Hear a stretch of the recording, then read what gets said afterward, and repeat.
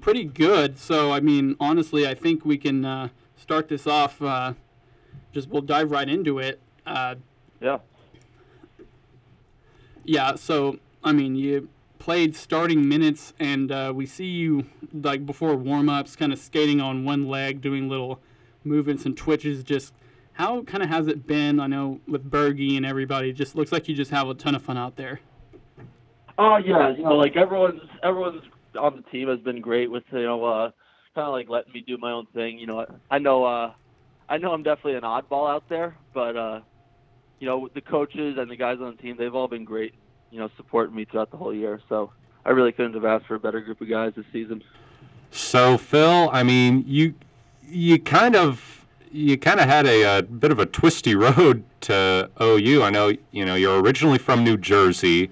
You played for the Junior Blazers here in Oklahoma City. Then you went to Chatham University, NCAA Division III up in Pennsylvania.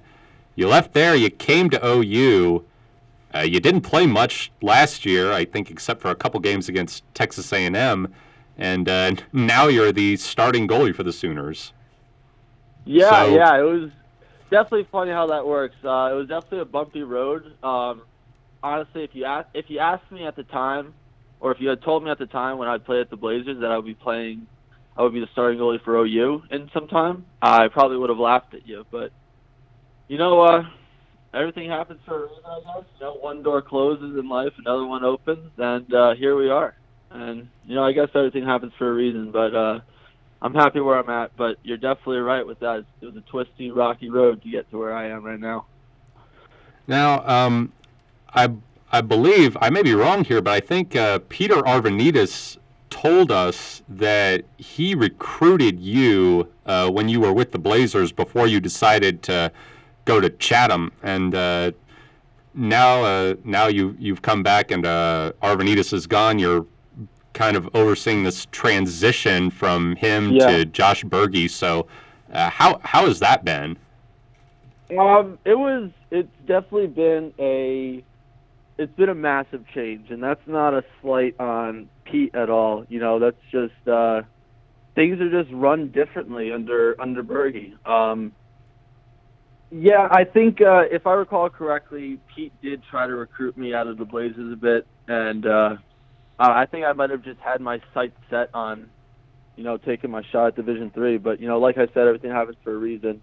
Going back to the transition, it's just a different culture around Bergie, and that's, if I'm not mistaken, that's been his mission since day one. He comes in. That was in one of his first meetings. He says he wants to change the culture. But like I said, no slight on Pete. It's just, I think Pete, I think Bergie really embraced the culture change that he was bringing along with him, and I love playing for him. He's been great. He's been great to me. He's been great to the team. So no complaints over here.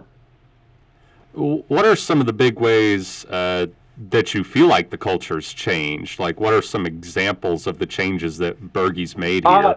Yeah. So honestly, all of these changes, you see them in practice. You could see them in our games sometimes. We weren't the best in certain areas of our game, but in practices, everything was much more intense in practice. Everything was more fierce. Bodies were being thrown much harder, much more frequent. It was just a tighter ship, ran under Bergie, I say. So, looking at what you did this season, statistically, I mean, a winning record as the starter, 3 shutouts, just under a .930 save percentage, really a solid first year as OU's full-time starting goaltender. How are you looking to build on that going into next season? Oh yeah.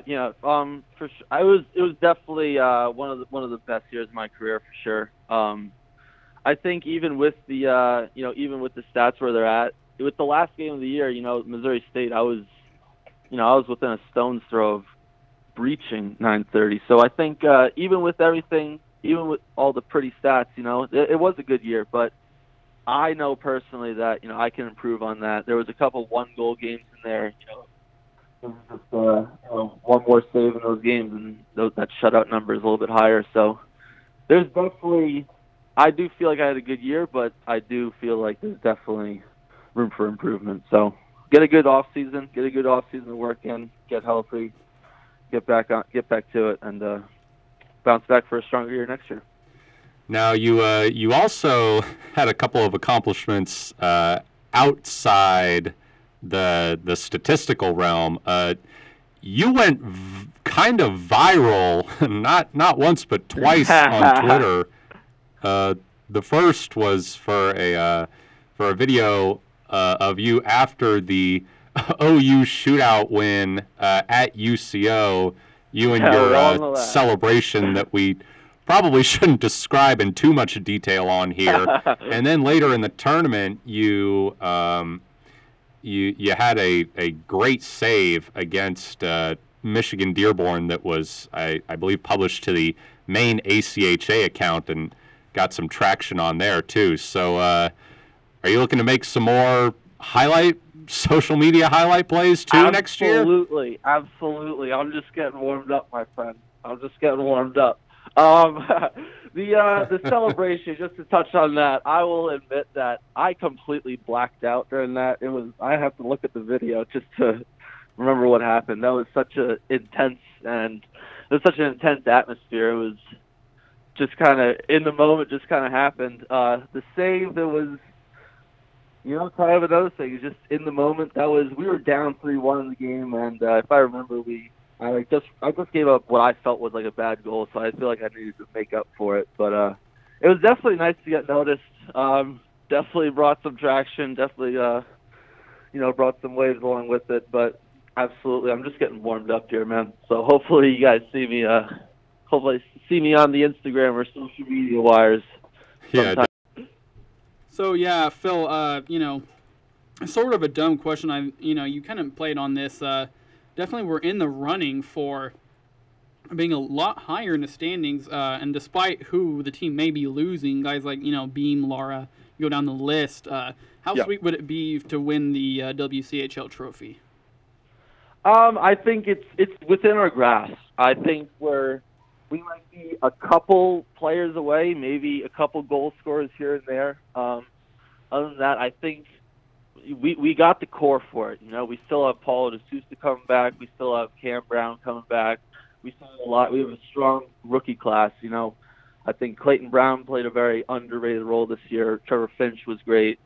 Scott Joy.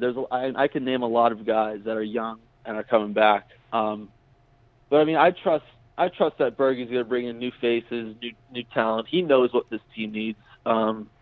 So I think even with the players that we're losing, we're going to miss them. They contributed a lot, but I think we're still just a few pieces away, and I think everyone on the team trusts Bergie to fill those holes, and we'll be right back to where we need to be. Well, Phil, we really appreciate you coming on. I know it's been a couple weeks in the making. Yeah, I really appreciate it, and we'll see you flashing the leather, I guess, doing some of those really like Cujo roll type saves here in a few months. Hopefully, man. Hopefully, sounds good. Thank you guys for having me.